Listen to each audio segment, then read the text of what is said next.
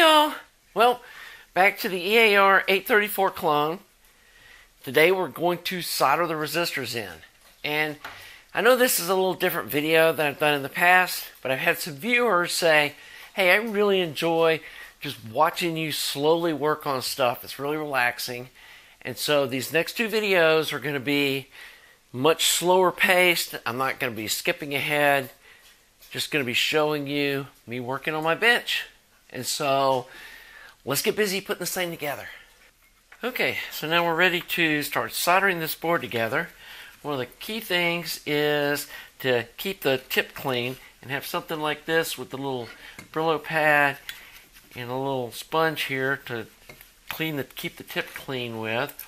And then the other thing is I really found that this RA flux solder works awesome. And this MG chemical stuff works good. It's expensive. I mean, solder's gotten insanely expensive for good solder. But it is what it is. I mean, using, cheap budget solder is going to be really difficult to work with. And you're just going to end up with, problematic solder joints. So I've got the perimeter, the power supply, and these perimeter resistors with a little piece of cardboard underneath them. So we're ready to solder all those in place. And I'm going to turn on my little fan here and solder these up.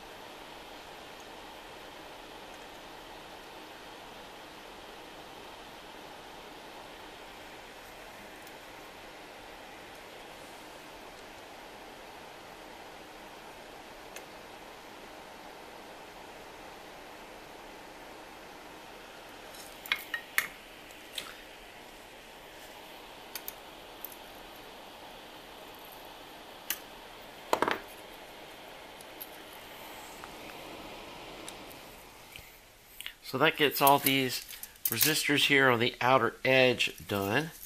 And so let's go ahead and get these one's here in the front of the board ready to solder in.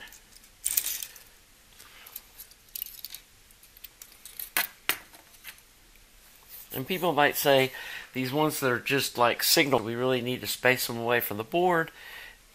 Not necessarily, but it's just a good practice to do.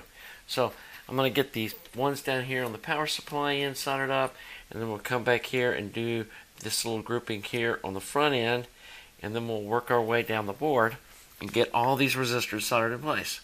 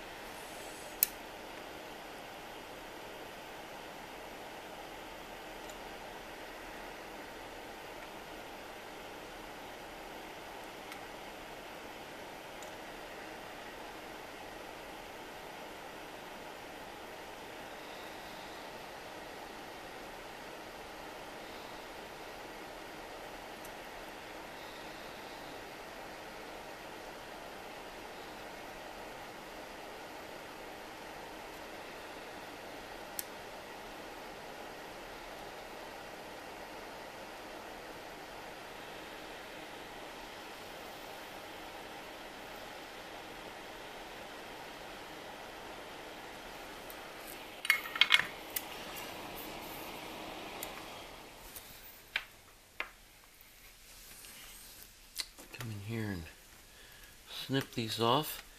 And these little Hako flush cutters really work great on these circuit boards. Don't try to do this with just like a regular pair of dikes that aren't flush cutters, because you won't be able to get them cut flush like these can.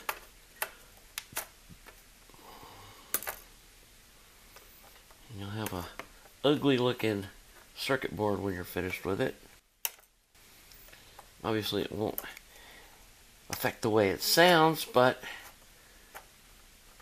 part of this is having it look nice when you're done.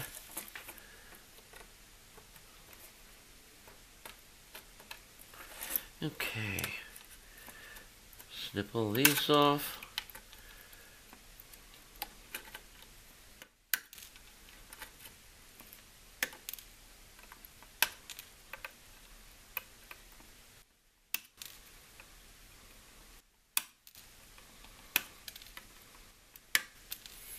And this is our LED, which actually let me go ahead and pull that out because we're going to have to modify that a little bit to get it to work like we're going to use it. But I am going to end up reusing this because that's a nice color. Some of them come with blue ones or white ones I don't think look good, but these little orange ones do look good. So,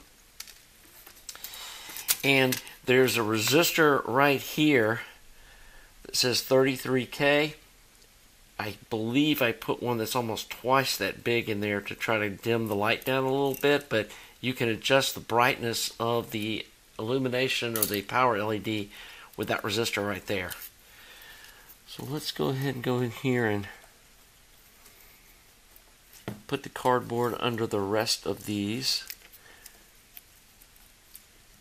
and solder up the rest of these resistors. I think I'm going to have enough cardboard strips to do the rest of them all in one, or at least be real close to doing them all. Might be have to flip it over one more time to do these last two. But let's solder these up.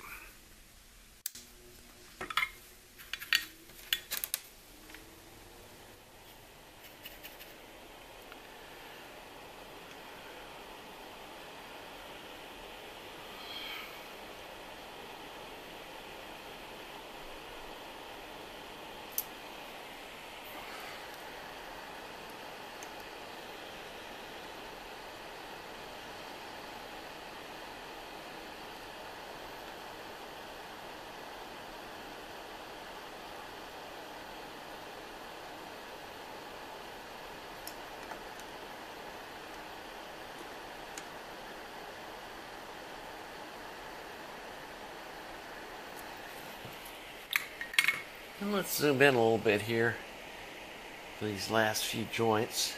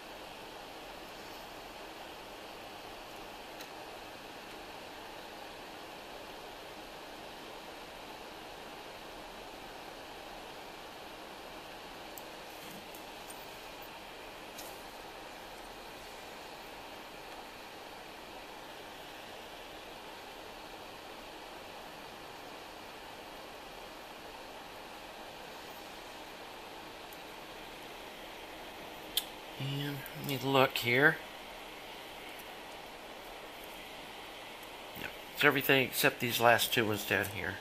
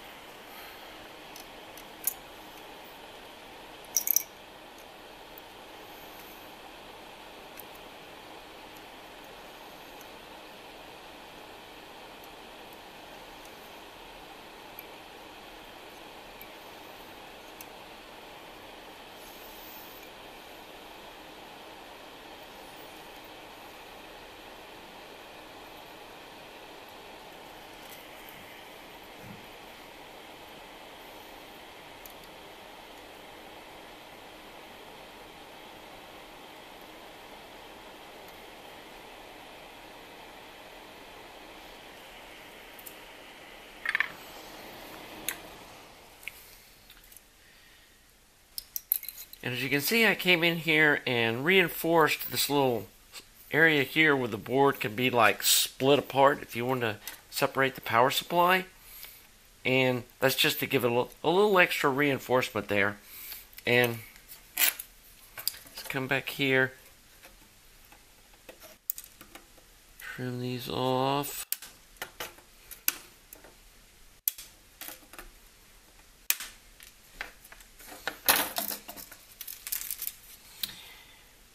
There we go. Just gotta solder these two guys down here on the end, and we are all done soldering our resistors in place. So let's do that real quick, and we can finish this up.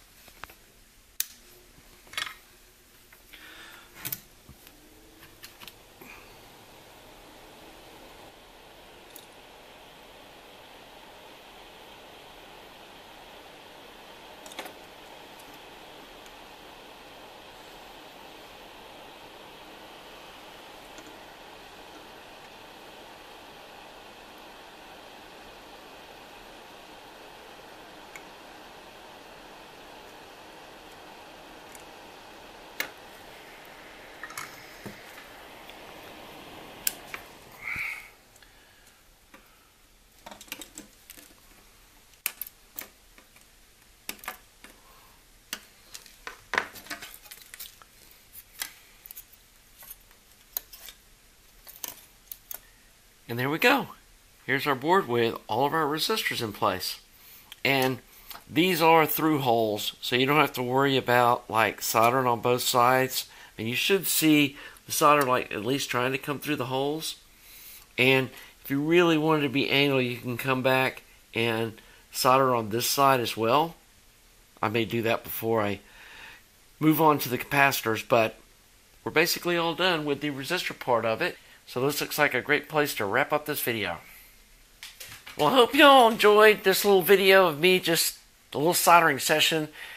I know for me it's very therapeutic or cathartic to just sit down with my soldering iron and just solder stuff. And was really trying to just enjoy myself while also giving you some relaxing content to just low-key watch. So I hope you all have enjoyed this. If you have, please subscribe to the channel. Please like the video. Thank you, Patreon folks, and also people that donate to the website. I really appreciate it. And until the next video, have a nice day.